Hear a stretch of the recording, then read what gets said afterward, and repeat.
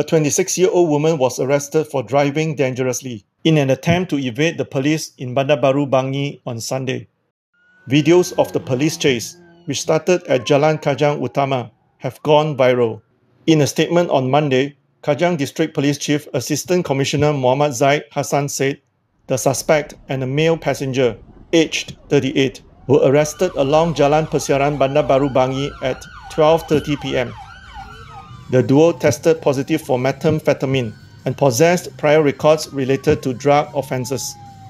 A search of the vehicle led to the discovery of 2.1 grams of a crystallized substance believed to be meth. Both suspects have been remanded for 3 days until May 24th to facilitate investigations. Assistant Commissioner Muhammad Zaid said several civilian vehicles and a police patrol car were also damaged.